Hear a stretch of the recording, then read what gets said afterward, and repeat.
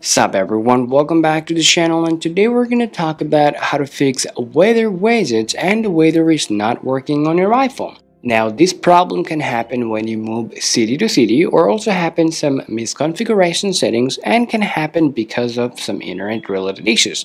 But don't worry, because you can fix this problem. And to fix this problem, the first work you have to do, guys, just go ahead and check out your internet related issues, okay?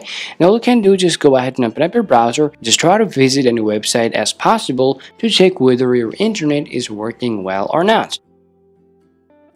Alright guys, now to fix this problem, the first work you have to do, just go ahead and turn on your location service option on your iPhone.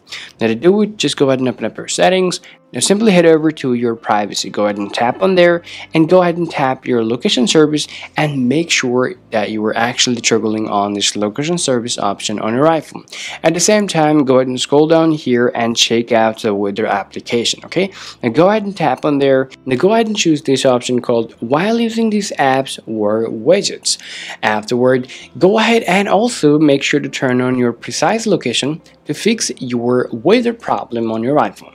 Right after that, just go ahead and check whether your widgets are actually providing you the correct information about the weather or not. Still, if it doesn't help you and it doesn't give you the correct information, now go ahead and check out the next process, which is called the low power mode, okay? Now, there are two types of low power modes available. One is for internet and second one is for battery.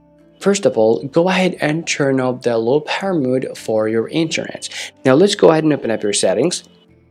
And now go ahead and open up your Wi-Fi first and go ahead and tap your eye icon if it's connected with your network, and then you're going to see this option called low data mode, okay? Make sure to turn these features off. Now right after that, guys, go ahead and tap back and come to your main setting option and go ahead and scroll down to the bottom and open up your battery. Go ahead and tap on there, and then also make sure to turn off the low power mode option from your battery to fix your problem, okay? Sometimes using low power mode can cause these issues, so simply turning it off will help you to solve your problem. Now let's go ahead and check whether your weather widgets and weather is giving you the correct information or not. But still, if you're having the problem, guys, the next things you have to do, just go ahead and check out your date and time.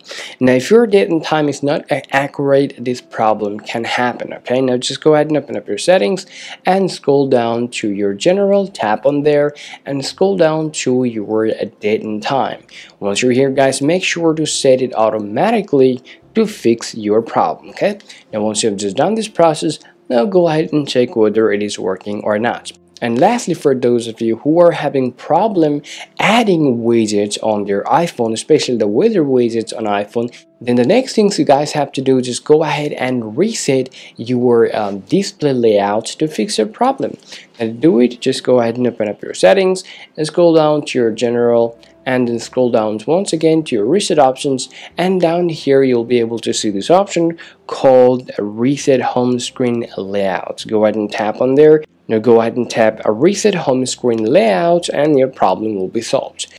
Alright guys, after doing all of the process, your weather related problem will be solved and you'll be able to successfully add the weather widgets on your iPhone. Hope this video was useful, guys. If you think so, leave a like and subscribe to this channel if you want to get more useful video for yourself. Thanks for watching and we will get back to you guys soon.